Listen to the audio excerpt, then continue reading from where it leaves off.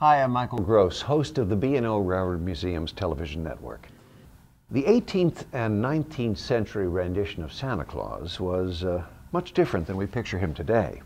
Depending upon a family's ethnicity, St. Nicholas, Father Christmas, Pilsnickel, or Santa Claus were some of the names given to a stern man bearing gifts for good boys and girls and a severe reprimand for those who misbehaved. The origins of Santa Claus date back over 1,800 years to a Christian bishop born in Asia Minor, which is part of eastern Turkey today. Nicholas, who lived between 280 and 343 AD, was the son of wealthy parents who died while he was young. Raised as a devout Christian, he dedicated his life to serving God and used his inheritance to help those in need. He would serve as the Bishop of Myra and was often described as tall, thin, pale, and was pictured wearing a bishop's mitre, a pointed hat, and carrying a staff. He was associated with many good deeds and informally and formally recognized as a saint after his death. Today, St. Nicholas is known as the patron saint of children, sailors, travelers, and even pirates. Germans celebrated St. Nicholas Eve on December 5th, the day before St. Nicholas's death.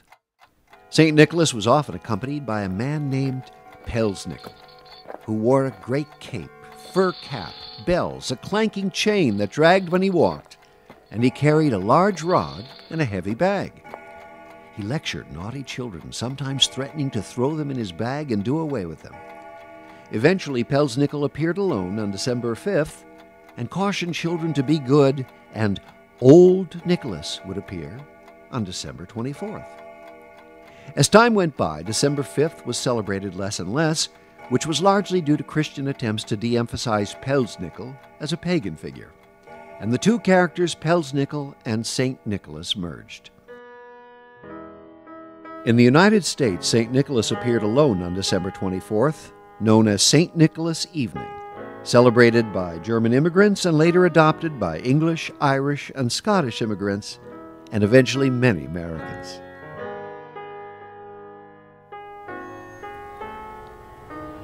Stay tuned for information on upcoming events at the B&O Railroad Museum.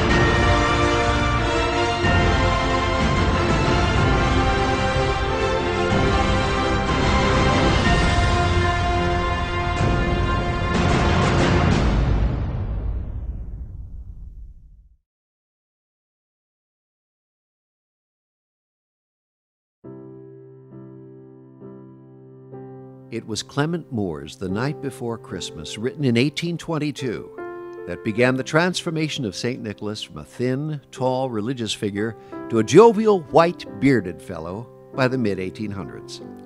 Moore's St. Nicholas was a thoroughly American invention that many countries around the world would come to embrace. Widely read, his words captured the imagination of children and parents alike and would lead to the endearing image of Santa Claus that continues to be a part of Christmas tradition today.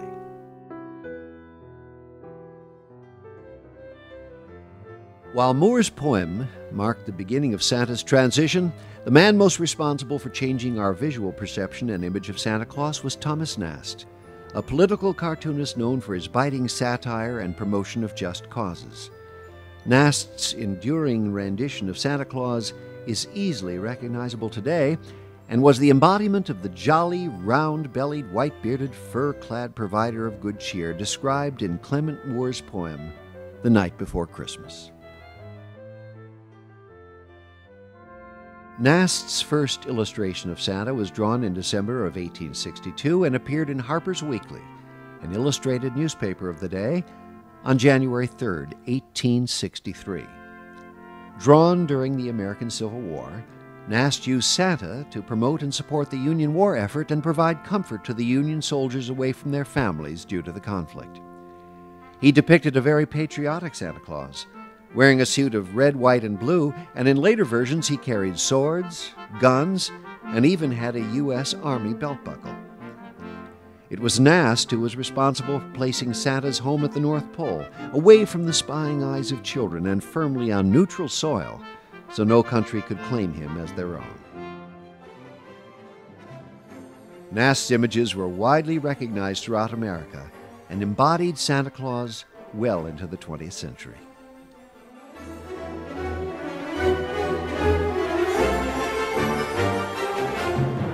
It wasn't until Coca-Cola artist Hadun Sundblom put a bottle of Coke in Santa's hand in 1931 that the modern version of Santa was introduced.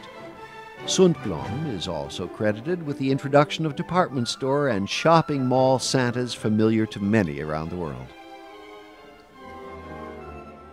From the day after Thanksgiving through the end of each year, the B&O Railroad Museum holds its annual holiday festival of trains and toys. Be sure to visit Santa Claus at the B&O while experiencing the world of model and toy trains.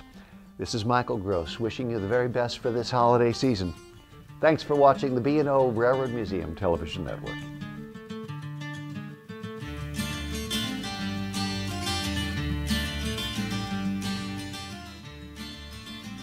Interested in learning more about the B&O Railroad Museum in Ellicott City Station? Follow us on Facebook and Twitter. With daily updates on upcoming events, coupons, photographs, history, and things to do in Baltimore, you'll never be off track.